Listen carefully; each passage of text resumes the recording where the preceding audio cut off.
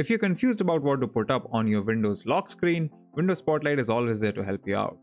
My name is Abdullah, you're watching Candid.Technology, and in this video we're talking about issues with Windows Spotlight not working.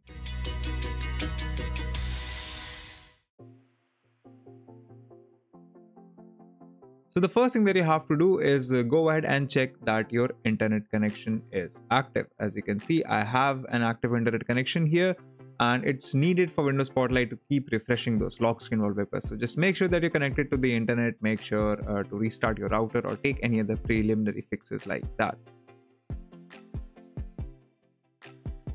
Once you're done with this, the next step is to actually toggle Spotlight on and off again.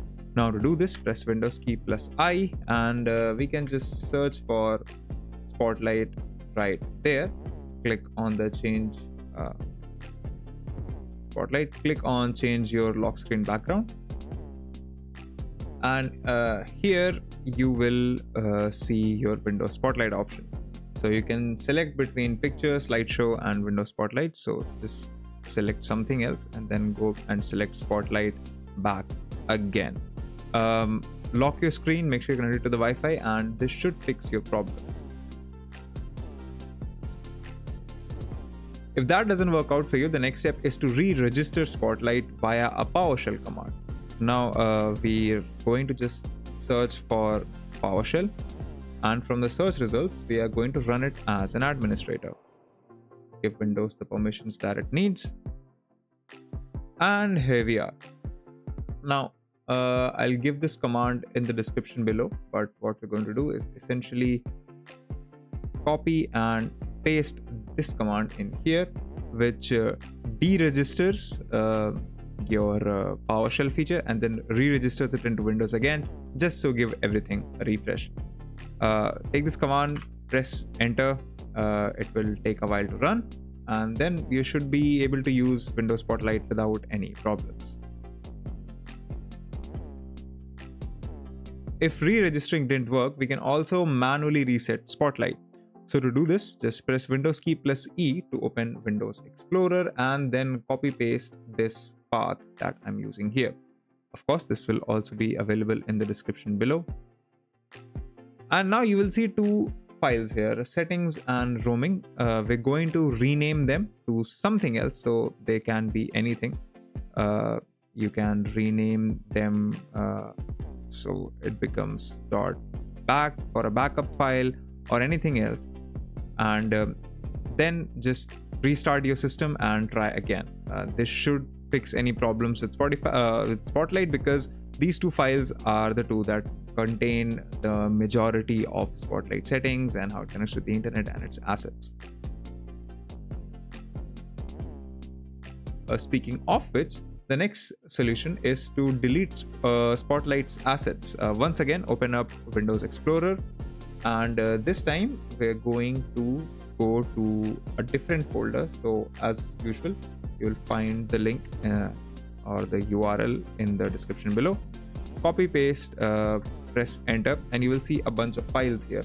Now these are all files that Spotlight has downloaded for its use. They're wallpapers and anything else that you might, or that the feature might need. What we're going to do is just select all of them, shift delete, and click yes. You can also delete them to the recycle bin and recover them later if you feel like that's a safer route to take, but you can just permanently delete these items, restart your system, and Spotlight should start working. If nothing so far has done the trick, it may be time that you look at a network reset, because chances are the problem lies in your internet connection. Now, network reset is very easy. Just open Windows settings, search for network reset, and click on the first option that appears. This is just a one button solution, and what it does is that removes all of your network devices and then reinstalls them, so you get a driver refresh. It sets every setting back to the originals, and it also resets your VPN client or anything else that you've got running. So you may have to enter passwords for Wi-Fi networks and stuff like that again, but it should fix most problems that you're facing with your internet connection. So just go ahead and click this reset now button, let Windows do its thing, and you will be good to go. Next thing to do is to try and enable metered connections. So Windows updates don't download on metered connections, or Windows features don't run on metered connections, and that's when you have limited bandwidth. Now, to do this, press Windows key plus I to open Windows settings, and we are going to the Wi-Fi and Internet option. In here, you need to select the internet connection that you're connected to. So you can go to Wi-Fi from here. I'm connected to Ethernet, so I'm just going to go there. So the way metered connections work is that they limit how much you can download on your data, and hence Windows doesn't run services like updates and other settings on metered connections. Just make sure that the metered connection toggle is set to off, and then give your computer a restart just for good measure, and everything should start working as it should.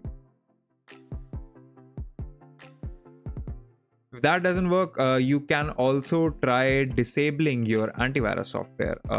That only stands true if you have a third-party antivirus or anti-malware software like Malwarebytes or something, because sometimes they can interfere with Windows features. We do not recommend that you do this, and if you do this, just make sure you only test that it's not working because of the antivirus software, and then toggle it back on, because it's important to stay safe. If you like this video, consider subscribing, give us a thumbs up, press the bell icon, and tell us in the comments below what more such content can we make for you. If you'd like to know more about tech, visit our website, Candid.Technology, follow us on social media, follow me on Instagram or Twitter, and we'll see you in the next video.